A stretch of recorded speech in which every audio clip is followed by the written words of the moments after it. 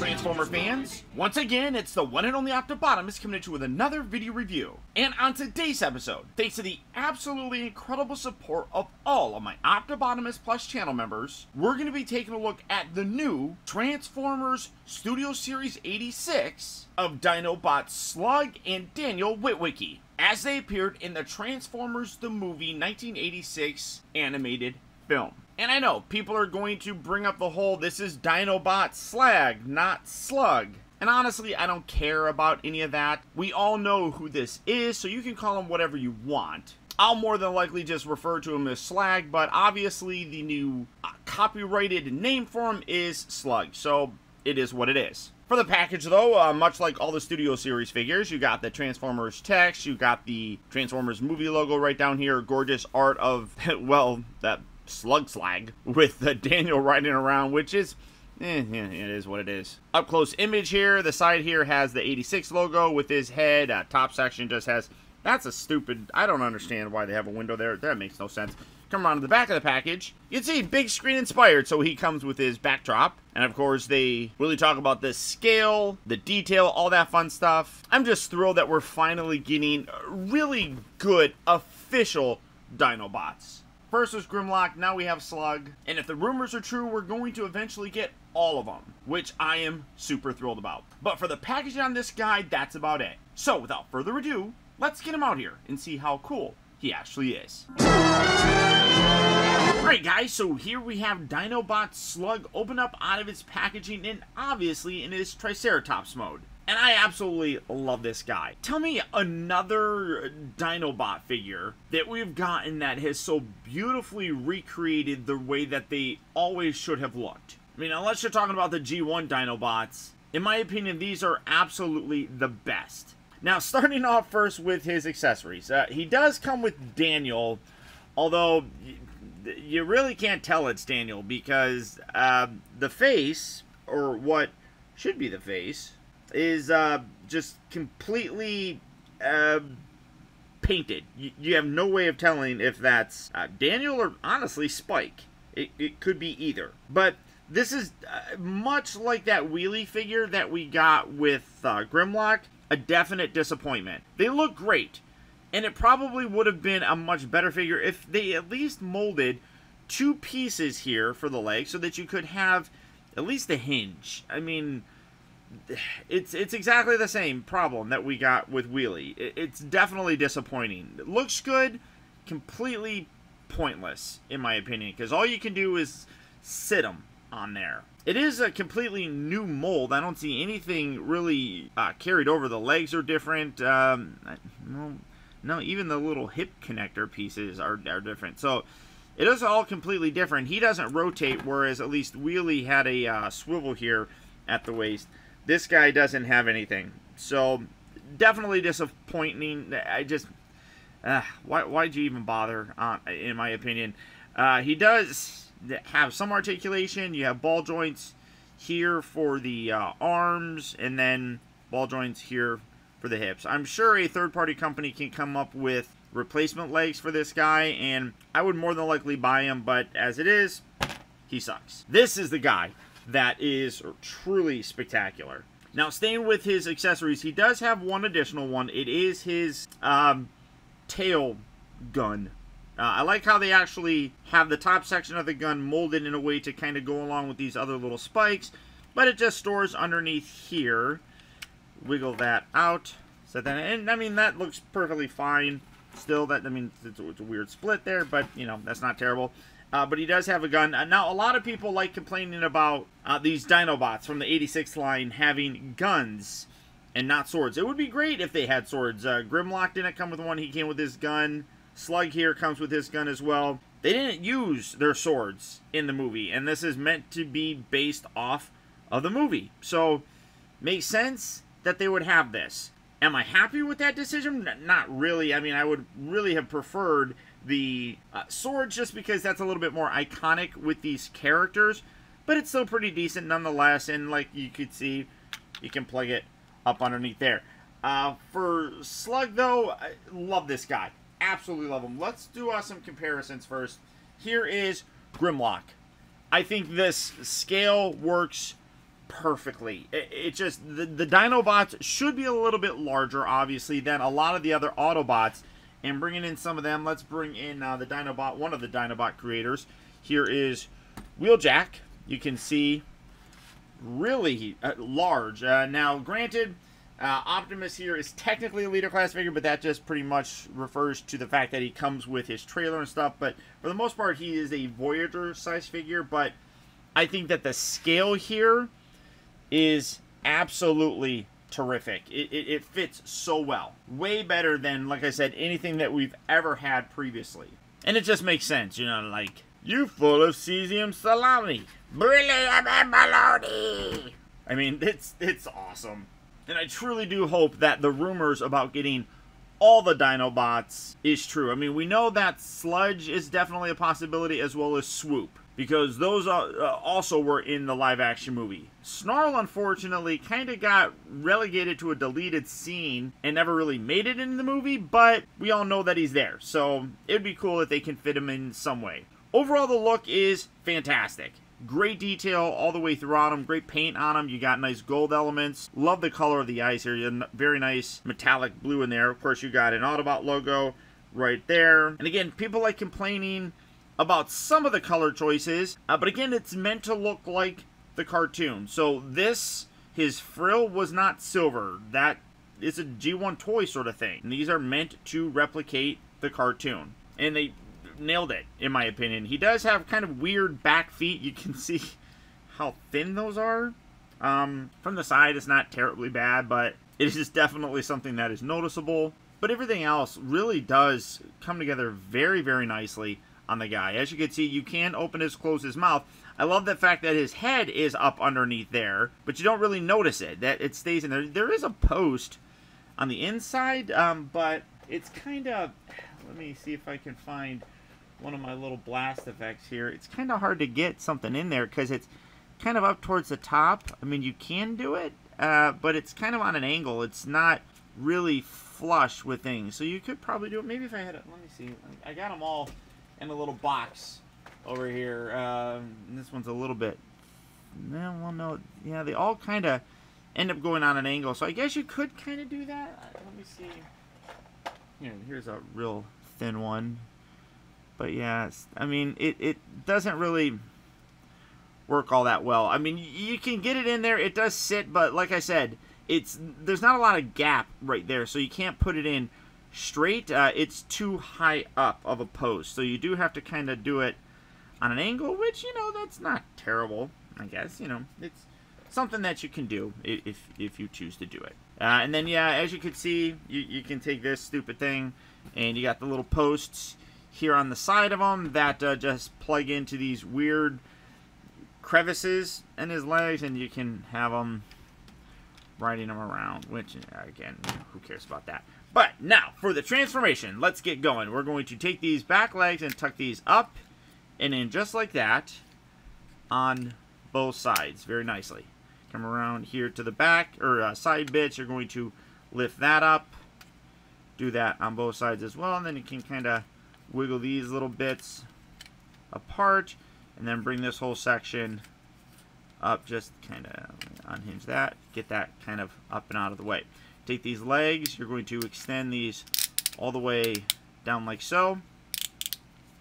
Nice ratchet joints right there. Then you're going to want to rotate him at the waist, bring his legs in the proper configuration. Now, you can leave it like this. I don't think it looks terrible, honestly, with these on the side. But I do like the fact that they actually engineered a way to hide them, again, to make it more movie accurate. Going to bring the foot down, get that out of the way, and then you got a little bar section right here on this side. Let's see. Right there. Lift that up, and then bring this around like so. Bring that back down. And that just cleans up the legs beautifully. Again, I kind of like that because it does remind me of the old G1 toy. But hey, let's be more modern with things and make it look like the cartoon. That's fine. Bring that up and around. That tail piece likes flopping around. I like taking these and kind of pushing that all the way up. Just kind of clean it up a little bit more as well. Do that there. Then you're going to take this section here. Well, we'll worry about that here in a minute. Let's bring these arms down. extend them a little bit at the elbow. You just got like some little swivel things right there. Bring that down. Take this piece, fold that forward. Take this. We're going to separate that from the frill, and then this is going to split out. You got to like double accordion this guy out. This one on this side gets a little bit stuck on mine. There you go. Bring it all the way, and then you can bring these down. And then just kind of line that up a little bit like that. Then you're going to take this entire section and bring this down. Kind of keep that out. Gives you the space to bring that around. There we go. And then take the head, pull that up. There we go. Get that up just like that. Keep that collapsed. Bring this up. Locks right there. These little bits, just kind of push these back towards that side. Take the entire dinosaur head and bring that down. That will kind of slot in right there. Let's bring these hands out. Rotate these out from the inside and then rotate them around. They will only go in one way, so you do have to do that rotation section. Bring that up. Rotate that. Then come around here, straight on his head. Come around here to the back. You got two little tabs on the back side of his frills that are going to lock in here, so bring that up. Friction's in right there, and then this entire section comes up and collapses up under there, and then bring this up just like that. There we go. Keep that like so. Keep those little wings out a little bit, and when you're done, there you have Slug or Slag, whatever you choose to call him, awesomely displayed in his robot mode. And what was already in ace dinosaur mode, we get a robot mode that I feel is even better. All the way around, this guy just looks wonderful. Incredibly spot on to his animation look. Like I said, I don't think that there has been a better version of the Dinobots than what we've been getting recently. And that even kind of applies to the Masterpiece. Even though the only Masterpiece one we got was Grimlock, I still think that Studio Series one is better. And Slug here just really builds on that. As you can see, he can hold his weapon, obviously. It is a little bit stubby here. In the back section, you can see that it kind of cuts off here, but that's mostly because he's got his little dino claws right here. So in order to get it to fit, you had to kind of trim that down. So that makes sense. But let's do some of those comparisons now. So setting him right there, first off, let's bring in his fearless leader Grimlock, and again, gorgeous scale. I said it before, Dinobots should be larger than regular Autobots, and they really are. And you can even see that Grimlock at the head is a little bit taller than Slag here. So, again, that's another aspect that I really think works nicely. Because as the leader of the Dinobots, Grimlock should be taller. And then again, here we have Optimus Prime, and of course, the co-creator, Wheeljack. And again, this scale works amazing. It really is kind of surprising. Looking at this really is quite amazing. I mean, he's literally like twice the size of Wheeljack, which for me, in my world, is how it should be. But this looks great. I cannot wait to add the other three Dinobots themselves. Coming in to take a closer look at some of the details. As you can see, the head looks fantastic. It's red all the way around. Good sculpt in there, though, so you can really pick out some of those details. Of course, you got the blue eyes, which carries over from the nice metallic blue eyes that he had in Dino mode. Gorgeous chest piece here. These pieces do kind of hang out, or they stick up, I guess. I mean, you could probably fold it like that if you really wanted to, and hide it a little bit more, personal preference. I do remember thinking when I first saw this guy that it seemed like his shoulders were pretty broad, and they definitely are, but I don't think it really looks all that bad in hand. It was just something that in pictures it kind of really looked bulky there, but it's not bad. But you can see all that great sculpting and detail throughout the entire thing. Great paint in the areas that it needs it. You look at a little black section right down here. You look down here at the little knee sections, and you got those green and blue elements added in there. Of course, you got the feet with the nice gold paint. Even when you come around the back, it cleans up really nicely. I mean, he had the wings here, and his tail has got to go somewhere, so it just kind of sits there. But it all incorporates pretty nicely. It's just literally riddled with molded in detail all the way around. I mean, very, very impressive. Even when you look on the inside, it's like there doesn't need to be molded detail right in there, but they put it there. So, I mean, really quite impressive. For his articulation, the head does get a little bit tricky. It is on a ball joint, but because it's inside, well, I don't know if, yeah, I think it is on a ball joint, but you also have this little hinge section, so it kind of loosely fits in there. It doesn't really lock in, but it doesn't flop around, so I don't mind it really all that much. Shoulders here have ratchet joints moving forward and back. They also go in and out. Again, I love the little gap filler right there. He does rotate at the upper part of the bicep. Does technically have 2 bends at the elbow. One is mostly designed for the collapsing, or the extra collapsing for the dinosaur mode, but it still works. And then again, when you look in here, great detail in the elbow section. Really very, very nice. The wrists do rotate. I should point that out as kind of part of the transformation, so you get a good range of motion with that. He does have a very tight waist swivel, which is nice. Hips move forward and back. Kind of wish that these were done a little bit differently. As it is, it kind of feels like it's not loose, but there's a lot of gap in between the 2 ratchet sections, so it kind of is a little bit weird. You do have that rotation, and then you do have 2 bends here at the knee itself, but again, like this one is a little bit loose. It doesn't really affect anything as long as you kind of angle the legs right. I mean, he stands perfectly fine. It's just, I mean, this one's a little bit tighter, so I wonder if that's just like a missed joint right there, because like that locks in perfectly there. This one feels like it doesn't, so it is what it is. And then as usual, you do have a nice ankle tilt. It doesn't really fill it a lot of the gap area there, but this piece goes along with it, so it kind of fills it in, I suppose. But in general, love this guy. Absolutely love him. Cannot wait. As I've said time and time again, I cannot wait for us to get all the Dinobots. As a 80s kid, you know, I loved dinosaurs. I loved Transformers, and Dinobots were some of my favorite characters.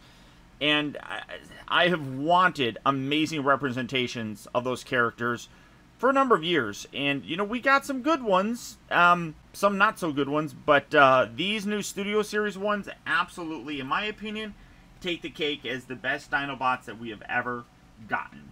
Now, first transformation back, again, first we're going to rotate the fists all the way around and then collapse them up and into the arm section. So rotate that around, collapse that down in just like so. You can, if you want to, loosen up all this back stuff. It's going to flop around all over the place anyhow, so it doesn't really matter what you do. Then you want to pull this piece back, pull this down like so. You can kind of loosen that up a little bit and move these little bits here down to the back just for some clearance issues. Then take the head, bring that down, lock that in, and then bring this entire section up. And that will, again, I like how they do that. You got 2 different kind of swivel sections up here, and one is a little bit tighter than the other, which works absolutely beautifully. Then we're going to collapse these segments in just like that. Do that on the other side. It is tricky to kind of do because you got that like little double accordion joint right there. So just bring that in like that, and then bring this entire thing, make sure that's centered, and bring that up just like that. These little bits right here you can connect to the top part of the frill, which works very nicely. Then rotate him here at the waist just like so. These arms you can bring down and put them in kind of the position they're going to need to be in, but you'll have to fiddle with that here more than likely in a bit. Come around here to these legs. We're going to take the feet, we're going to fold that down, we're going to lift this little bar piece up and rotate this middle section out and around. Then bring the bar back down, put the foot right there. Do that on this side as well. So bring down the foot, lift the bar, rotate the leg section out. Bring the bar down, set that like that. Now, you want to have these straight and then bring this whole section up, and then that second joint right up here, not down here at the lower section, at the upper section, you want to bend that to a 90 degree and then rotate at the other joint all the way around just like so. So again, on this side, again, keep that out of the way, rotate this up, bend first at that upper joint, and then bring down the lower section just like that. Now you have some tabs on the underside here of the feet that are going to lock in. Most of this stuff doesn't really stay locked in very easily right now, I'm going to have to fiddle with that, but let's see. I don't feel like I have his waist completely rotated straight. You want it straight as much as possible. So bring that there, and literally you're going to just try to line up all this stuff. So bring this around. This little section here is going to go over these little nubs right there. This part is a little bit tricky to do. You've got little slots and tab sections on the inside of this little tail piece. You have to line those up, and it's tricky to kind of do because you can't really see it, but just kind of sit it in between. There we go. No, I thought I had it. And you have to sandwich it. There we go. So that way it's all nice and flush. When you get it, that'll kind of stay locked into place fairly decently, and then you can kind of lock everything else up. So just kind of push these bits down, come back down here to the bottom, make sure those little tab sections are locked in there. Then bring this down, get that little arm out of the way, and this will actually tab in along the side. You'll feel it kind of grab. So that one did. This one, nope. There we go. Nice and locked in there. Make sure, again, everything stays locked in, and then you got little connecting pieces down here as well that lock the tail into place. So now everything is locked in perfectly. You can position these, like I said, you have to slightly angle those forward for his dino leg. And then this, you're going to just fold that leg out, rotate that back to about that position. Do that on this side as well. Fold that out. Fold that out. Perfect. And then if you want to complete the look, where's his gun? Here's his gun. You can take that and then plug that in the underside just to kind of complete the tail. And when you're done, there you have Slug back in his dino mode. And like I said, I really do like what they did with this. There are a few minor things about him in his dino mode that they're not bad. I mean, I think they could have done a little bit better with him. Like, mostly this. The back feet are just a little bit kind of weird, and you're kind of always kind of needing them to leave them like that. I mean, you can bend it like that, but then you get this weird cut here. So that's why you really need to keep it completely extended like that. But, you know, all in all, I think he looks great. He absolutely nails the look of a giant dinosaur robot thing. And as you can see, it looks perfect with other figures in this line. So without a doubt, I would recommend picking this guy up. There is not, I can tell you almost right now, there is not going to be a Dinobot that I'm not going to recommend. So, spoiler alert, but if you want to add this guy to your collection, let me fix that. He is now hitting various retail locations. So if you are looking for him, good luck and happy hunting. Or as always, you can do the really simple thing and just go online to places like Big Bad Toy Store or Amazon. For both of those places, I'll put links right down there in the video description, where you can go there and check out availability on this guy, as well as the rest of the wide range of Transformer figures. But beyond that, guys, that's about it. Once again, I want to send a huge shout out to all of my Optibotimus Plus channel members, who through their continued support, help to make reviews like this, and many others, possible. And if you'd like information on how you can help support my channel by becoming a channel member, where you can get exclusive channel chat and comment emojis, loyalty badges, early access to video reviews, exclusive member live streams, unboxing videos, Zoom calls, access to the Optibotimus Plus only Discord, as well as the occasional giveaways like all these guys do, then please consider becoming a member of Optibotimus Plus. And for that, all you have to do is click on that little join button right down there. And finally, guys, remember that the real trouble with the world is that too many people grow up. Thank you all for watching and taking the time to be a kid.